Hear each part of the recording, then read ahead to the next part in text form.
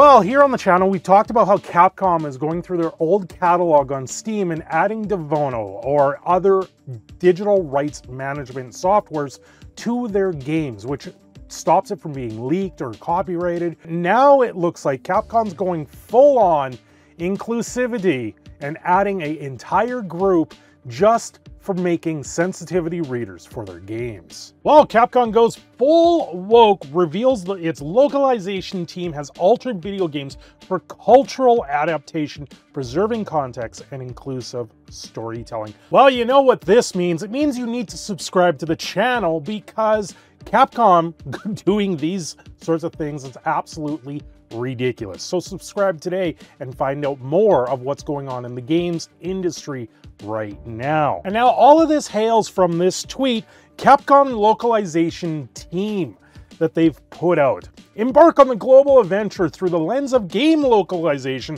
via the mere transition. We're diving into the art of cultural adaptation, preserving context, and inclusive storytelling.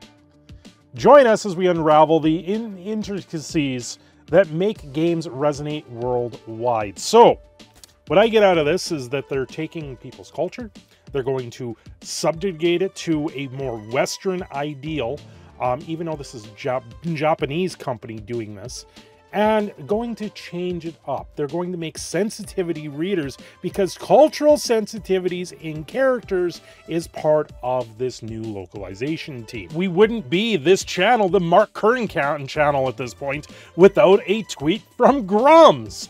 Breaking, Capcom goes full woke in their localization changes, characters, gameplay, and more DEI. This is their Osaka-based localization team, which is full of Westerners in localization who are extremely left-leaning and control the narrative. How do I know? My insider scoop posts tomorrow. So there's more to come on this one. But he's highlighting here what is going on here. The lens of game localization, beyond mere translation, we're diving into the art of cultural adaptation, preserving context, inclusive storytelling. Character design and development must be culturally sensitive and addressing gender-specific language, cultural norms, and diverse perspectives. These are all things that have just completely rotted at the core of gaming right now. Even gameplay elements might need to make a little cultural remix. This is on the heels of where IGN was saying that Resident Evil 5, a remake of Resident Evil 5, needs to completely change because it was based in South Africa and it put a poor light on the South African people. But the game in itself played for itself, sold thousands of copies and did quite well.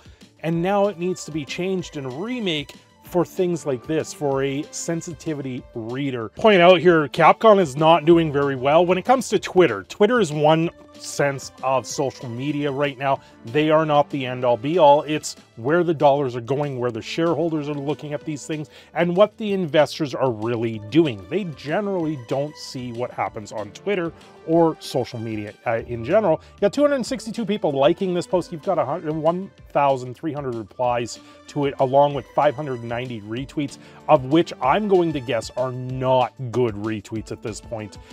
Savvy Artist, she's done a lot of work talking about the DEI. What do you think other people can't handle different cultures, or go look up nuanced words, phrases, customs, and foods? Why do you think others can't handle something different? If I play a game by Capcom, I expect a Japanese experience.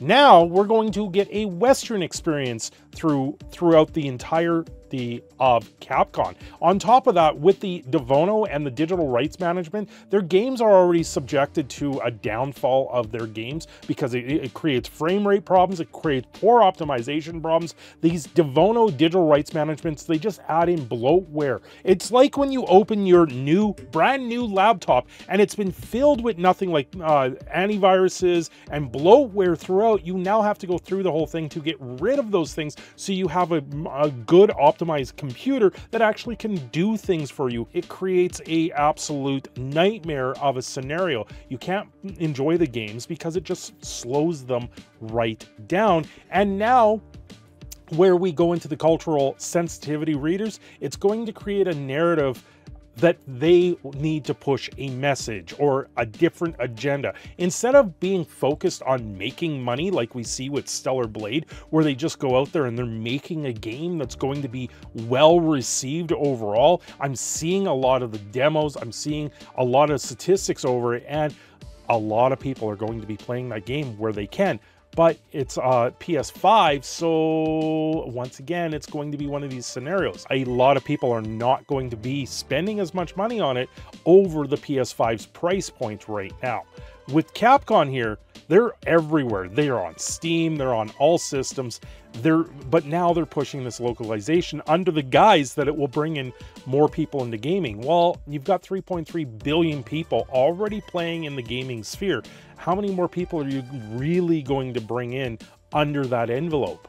How many more people are going to suddenly pick up a game because you've gone and done this sensitivity reading for them? Because you need to spoon-fed what mommy and daddy tells you. That's where this game and this company is going. This is where they're going to be heading. And that's mostly with the Western culture right now. The Japanese culture is fine. There's nothing wrong with it. And I sorely welcome that type of culture to it. But when it comes down to the westernization of it, where it's got to be completely removed and completely sensitive and completely toned down, no, that's not going to make games sell more. People want to play the games because of the Japanese culture behind it, because of the Japanese aspect that brought the games to their forefront in the first place. Not for this new idea that it's going to suddenly market something more with a new message. It's just going to ruin the game in the long run. Overall, this is not a good thing when it comes to video games. A lot of people played the games because they were fun.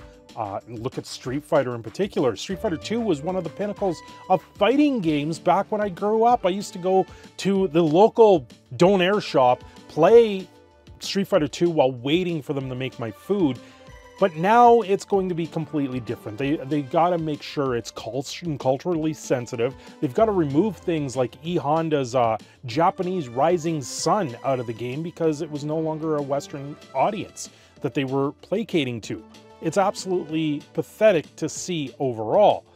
But where does this really leave? Where does this put gaming now? It just makes it an absolute slogfest, and you don't want to play these games anymore. Between the digital rights management software that's making them poorly optimized, and now a storytelling that's not going to be the traditional style of storytelling and is more the modern audience, these more modernized things, makes it very, very dry. And there's no value in it anymore. It just makes everyone a general NPC, and you lose the actual value of the Japanese culture in this.